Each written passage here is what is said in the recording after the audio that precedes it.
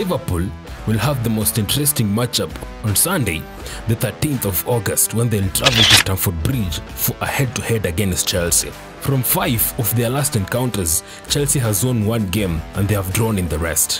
While in their respective last 5 league matches, Liverpool has won in 3 and drawn in 2, while Chelsea have won 1 game, drawn in 2 and lost 2.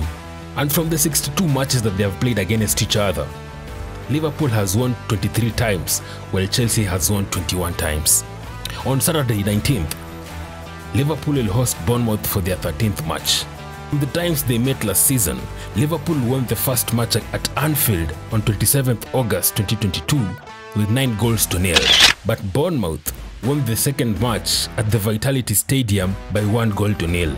Liverpool won 3 in their last 5 league matches and drew 2, while Bournemouth on the other hand lost 4 games and won 1 against Leeds, hence finishing just 2 positions above the relegation zone. The 26th of August will see Liverpool take a trip to St James Park to face off against Newcastle United. Last season, Newcastle United finished 1 spot above Liverpool with 4 points ahead of them, thus qualifying for the Champions League for the first time since the 2002-2003 season. Liverpool and Newcastle have played head-to-head in the Premier League 56 times, in which Liverpool have won 33 games, while Newcastle on the other hand have only won 11 matches.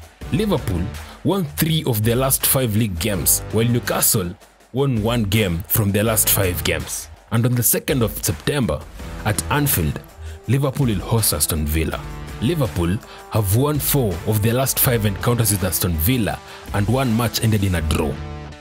From their respective last 5 league matches, Liverpool have won 3 games and lost 2, while Aston Villa on the other hand have won 2 games, lost 1, and 1 ended in a draw. From the 56 times they have played against each other, Liverpool have won 32 times, with 11 of the rest ending in a draw. On Saturday, the 16th of August, Liverpool will then travel to Wolverhampton to play against Wolves for the 19th time. From the last 5 times they went head-to-head, Liverpool won 4 times and lost once. And in their respective last 5 matches, Liverpool has won 3 times and 2 of them ended in a draw, while Wolves on the other hand won only once, lost twice, and 1 match ended in a draw.